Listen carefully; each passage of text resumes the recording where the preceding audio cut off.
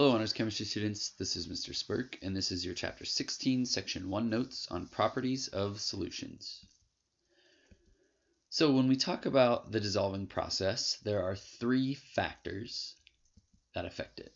The first one is agitation, second one is temperature, and the last one is the particle size of the solute. So let's talk about iced tea.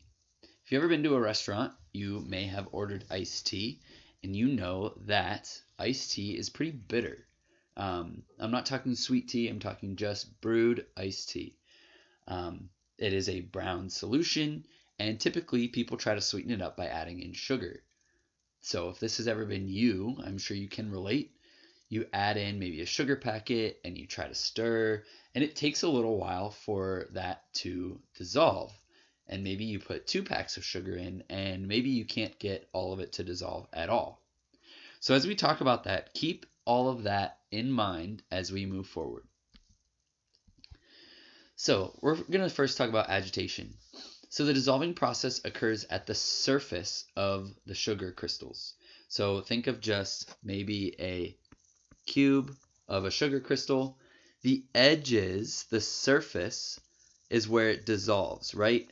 Think about, how about like a gobstopper? When you eat a gobstopper or a jawbreaker, it doesn't dissolve from the inside out, right? You slowly wear it away from the outside, and then it gets smaller and smaller and smaller. So the dissolving process, which is what you're doing when you're eating a gobstopper, occurs at the surface. So we can stir it, and stirring speeds up the process because fresh solvent, which would be the iced tea or the water, is continually brought in contact with the surface of the solute, which is the sugar.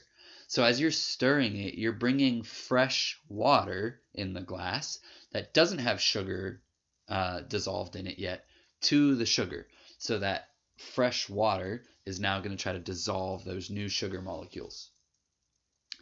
And stirring or shaking only affects the rate, but does not influence how much solute you can dissolve. So if I just put 5 packets of sugar in my iced tea, like maybe this person did here, you can clearly see that not all of it dissolved. And maybe over time, if I just let it sit out, it would start to dissolve. But as I stir or shake that glass, it's going to start to dissolve quicker. So I can affect the rate, but that doesn't mean that I can put 10 sugar packets in, stir it, and dissolve it. There is a limit, and stirring and shaking does not affect that limit. It just affects the rate. So temperature. This is one that we have all experienced. At higher temperature, the kinetic energy of the water molecules is much greater. This increases the frequency of collisions between those water molecules and the surface of the sugar crystals. And again, if you've ever drank iced tea and then maybe had hot tea or even hot coffee, when you put a packet of sugar in there, it pretty much dissolves right away. You might not even have to do any stirring. That's because those water molecules have such a higher kinetic energy. The molecules of water are colliding with the sugar so much faster than if it were colder. And that's going to speed up the rate of the dissolving process. And the last one we're going to talk about is particle size. So you may have seen, I'm sure, come across at some point, sugar cubes versus sugar packets. So they are about the same amount of sugar. However, a sugar cube is very rigid, whereas a sugar packet is, just the tiny little particles of sugar. So smaller particles expose much greater surface area to the colliding water molecules. Because think, in a cube of sugar, the only exposed edges are the surface. None of these little sugar particles are exposed. But in a sugar packet, where it's crushed up, it is much more exposed. So since dissolving occurs at the surface, the more surface area that is exposed, the faster the rate of dissolving. This is why we use powders in the lab rather than chunks of solids. Okay, so let's talk about solubility. So at some point, the rate of solvation, which is the dissolving process, equals the rate of crystallization. And basically what that means is there's going to reach a point where I put enough sugar molecules into my water that some are going to dissolve and some are going to go back into the crystal of sugar. That's called crystallization.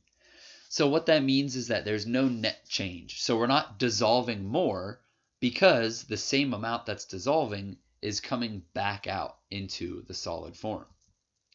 So this solution is said to be saturated. A saturated solution is a solution that contains the maximum amount of solute for a given quantity of solvent at a constant temperature and pressure. So again, maybe you're out at the restaurant somewhere and you're adding a sugar packet to your tea and you're stirring and stirring and stirring.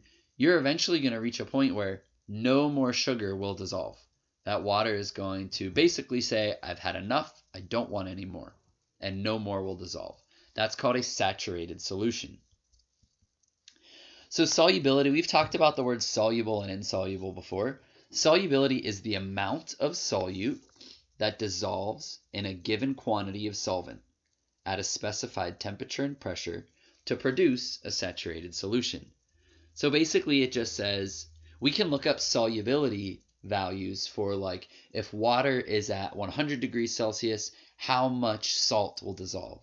Or if it's at 50 degrees Celsius, how much salt will dissolve? This is often expressed in grams of solute per 100 grams of solvent. So for example, there is some number of grams of sodium chloride that will dissolve in 100 grams of water. So since we talked about saturated solutions, there are also unsaturated solutions.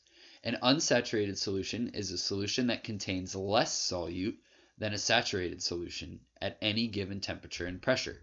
So basically, an unsaturated solution is saying that you can add more solute and it will dissolve.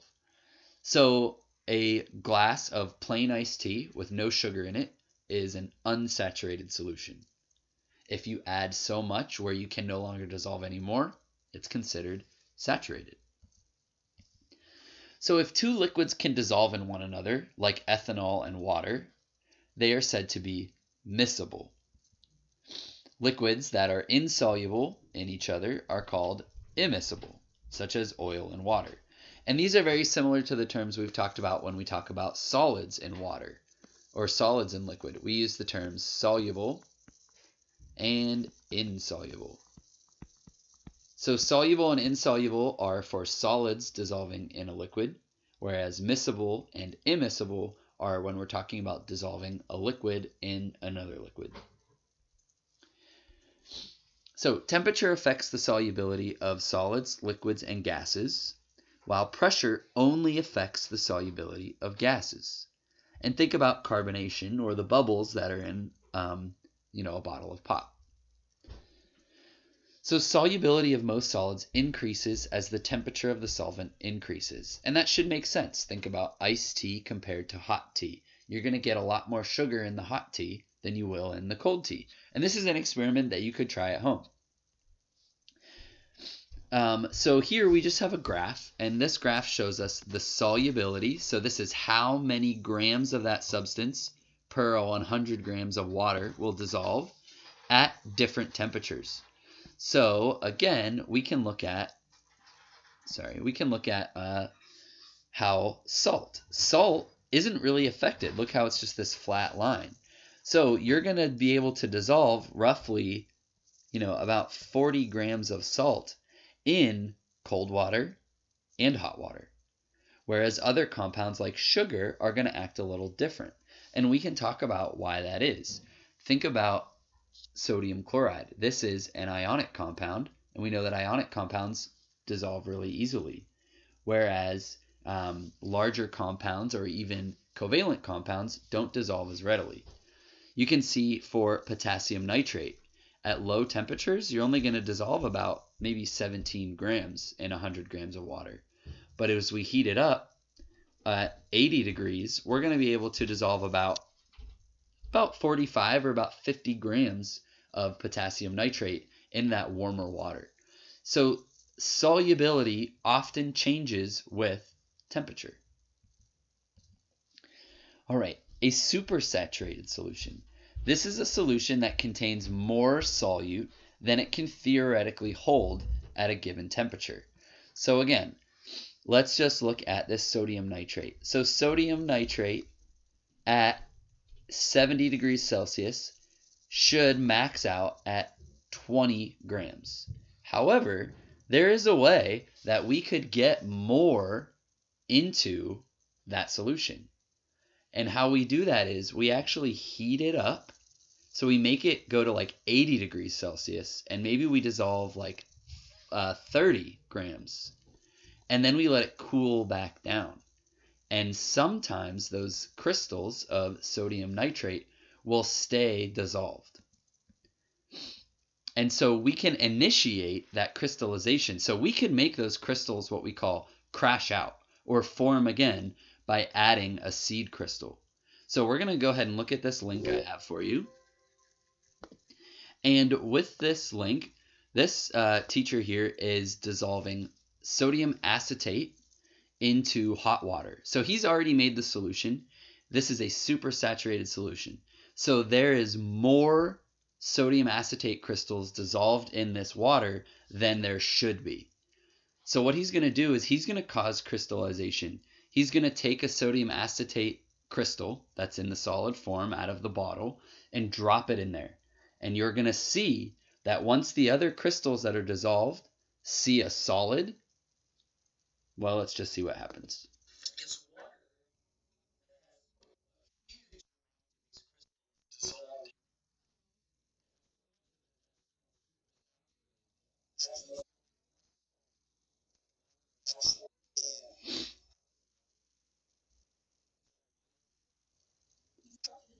So there's the seed crystal, and you can see all of a sudden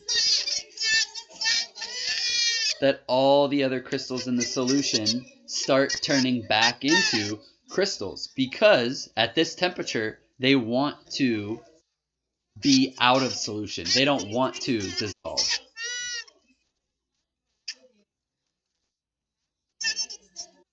So you can see that it's going to go ahead and basically fill the entire container. And then you can see that it's basically a complete solid. And they're going to be able to touch it and see those solids. So again, sad that I have to show it to you on YouTube. That's usually one of my favorites to show in class. But that's okay. He does a pretty good job. All right, last thing to talk about. The effective temperature on the solubility of gases in a liquid is actually the opposite. So what we saw on the graph earlier was for most solids, as we heat up the liquid, more solute can be dissolved. But for gases, it's the opposite. The solubilities of gases are greater in cold water. And gas solubility increases as the partial pressure of the gas increases. So this is how we make pop, or even beer works this way. So carbonated drinks are bottled under high pressure. So we have to cool the liquid very, very cold, inject it with carbon dioxide gas, which is the carbonation in bubbles, and it also has to be under high pressure. And you can see that that's what we're looking at here. You can't see the bubbles. And if you look at a bottle of pop when you buy it, you don't see the bubbles there because this is very high pressure. So there's a lot of pressure pushing down. And so then as soon as you unscrew that cap, remember, pressure flows from high areas to low areas. So the pressure decreases. Therefore, all the gas that's dissolved in there wants to all of a sudden be a gas again. It wants to go into the gas phase, and that's why pop and other drinks are quite fizzy. As always, all the information on these slides has been acquired and adapted from Pearson Chemistry, 2012 edition of the textbook, resources CD, and pearsonchem.com. Have a great day.